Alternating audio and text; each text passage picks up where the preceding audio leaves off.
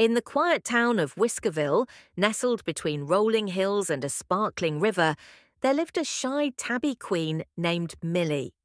Her fur was a beautiful blend of orange and brown stripes, and her big green eyes always seemed to sparkle with curiosity. Despite her striking appearance, Millie was a reserved and gentle soul, preferring the comfort of her own company and the soothing sounds of the forest over the hustle and bustle of town life. Millie's world revolved around her family and her little house on the edge of the Whispering Woods. She loved exploring the forest, climbing trees, and listening to the birds sing. But there was one place that filled Millie with dread: the Whiskerville Academy. School was a daunting place for Millie, where the other kittens could be unkind and the hallways echoed with laughter that wasn't always friendly. Every morning, Millie would walk to school with her head down, hoping to avoid the attention of the other students. But it seemed that no matter how hard she tried, the school bullies, Fluffy, a large and boastful Persian, and her sidekick Whiskers, a sneaky Siamese, always found a way to make her feel small. They mocked her quiet nature, her shy demeanour, and even her beloved tabby stripes. One crisp autumn morning, as the leaves turned shades of amber and gold, Millie felt particularly anxious. She knew that today was the day of the annual Harvest Festival, a school event filled with games, performances, and competitions. Millie dreaded this day most of all because it meant more opportunities for Fluffy and Whiskers to humiliate her in front of everyone. As Millie walked into the schoolyard, she saw students buzzing with excitement, setting up booths and decorating the playground. The festive atmosphere did little to ease her nerves. She took a deep breath and headed toward her classroom, hoping to find a quiet corner to hide in until the festivities began. "Hey, Millie, look who decided to show up!" Fluffy's voice rang out, causing Millie to freeze. Fluffy and Whiskers sauntered over, smirking. "Are you going to participate in the festival, or are you too scared?" Fluffy sneered.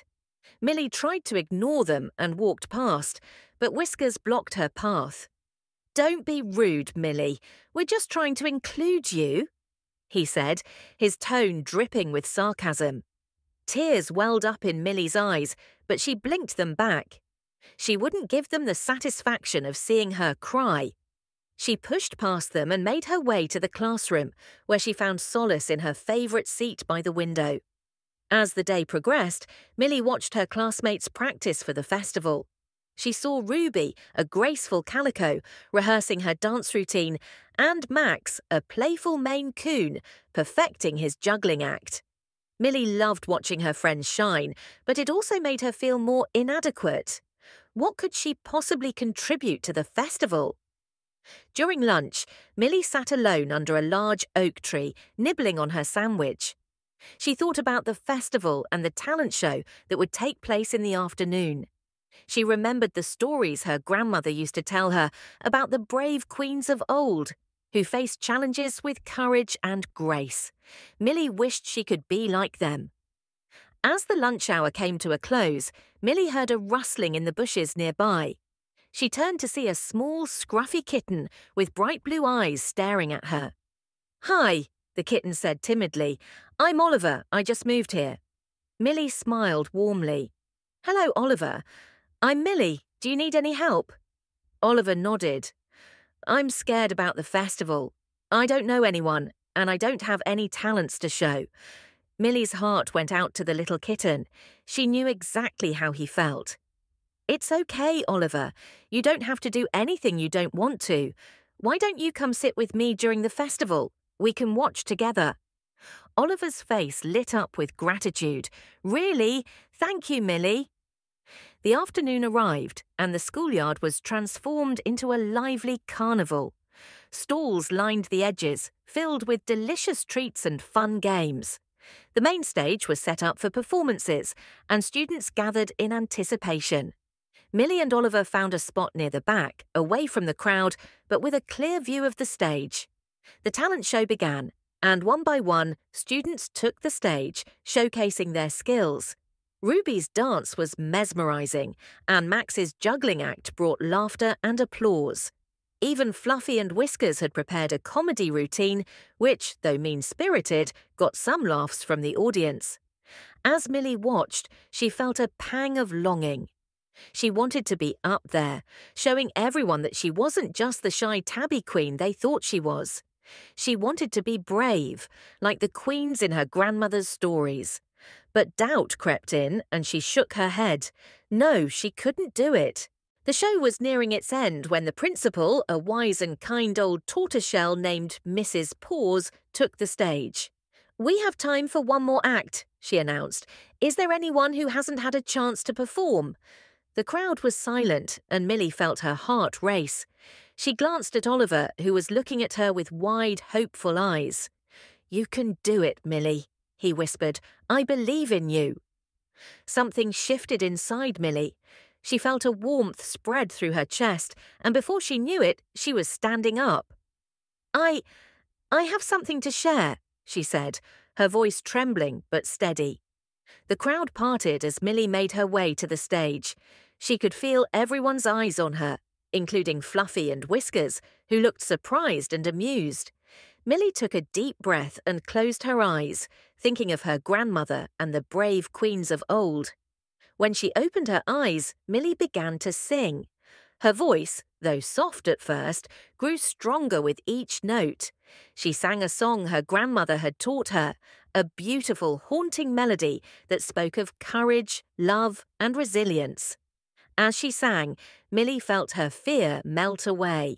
She poured her heart into the song, letting the music carry her. The audience was silent, captivated by Millie's voice. Even Fluffy and Whiskers seemed to be in awe. When she finished, there was a moment of stillness before the crowd erupted into applause. Millie felt a surge of joy and pride. She had done it. She had found her courage and shown everyone who she truly was. As Millie stepped off the stage, she was greeted by her classmates, who congratulated her and praised her performance. Ruby hugged her tightly. "Millie, that was amazing. I had no idea you could sing like that." Max nodded enthusiastically. "You were incredible, Millie. You should sing more often." Even Fluffy and Whiskers approached her, looking sheepish. "You have a beautiful voice, Millie," Fluffy admitted. We're sorry for the way we've treated you." Whiskers nodded in agreement. "Yeah, we're sorry. We were wrong."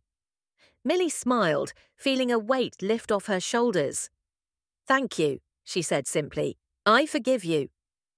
Oliver ran up to Millie, his eyes shining with admiration. "You were so brave, Millie. I want to be brave like you." Millie knelt down and hugged Oliver. "You are brave, Oliver. It takes courage to ask for help and to be kind. Remember that." The rest of the festival was a blur of happiness and celebration. Millie felt a newfound confidence and sense of belonging. She had faced her fears and overcome them, and in doing so, she had found her voice. As the sun set over Whiskerville, casting a golden glow over the town, Millie walked home with a smile on her face. She knew that she would still face challenges and that there would be difficult days ahead. But she also knew that she was stronger than she had ever realized. She was not just a shy tabby queen, she was a brave and resilient one.